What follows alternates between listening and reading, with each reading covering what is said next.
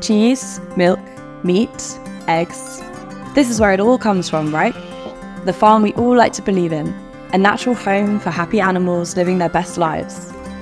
But this dreamlike world only exists in storybooks and adverts. Dancing chickens, laughing cows, happy eggs. Posy adverts for animal products are everywhere, on our school run, our commutes, on our socials. Most animals farmed in the UK are not living lives fit for storybooks. Over 3/4 are living in factory farms, intensively reared in cramped conditions and then killed. Behind the billboards, this industry is also polluting our soils and our rivers, wiping out wildlife and driving climate breakdown. Advertising tells us the story that we want to hear, leaving out the cruelty and destruction. It distracts us with stories of small farms and cartoon animals, and taps into our emotions using heartwarming music and family themes.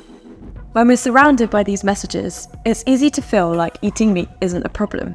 But with more than 1,000 mega farms now in the UK, the ethical, environmental and health consequences are a big problem. The cows definitely aren't laughing, the chickens aren't dancing, and there's no such thing as happy eggs. Our understanding of the life cycle of what we eat is bought and paid for by an industry determined to keep us eating and not learning. So, what can we do about it? Getting rid of the advertising noise that's pushing us in the wrong direction is essential to create space for a different story, a kinder, fairer food system.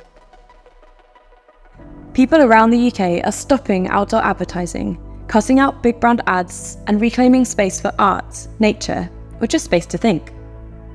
This is happening. The city of Haarlem in the Netherlands has already banned meat adverts altogether. Could a UK city be next? Our local councils have the power to restrict harmful advertising. Many are already taking action against ads for gambling, junk food, or polluting products like SUVs.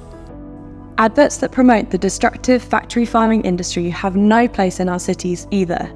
It's time to take down corporate ads and make space for the things that really matter.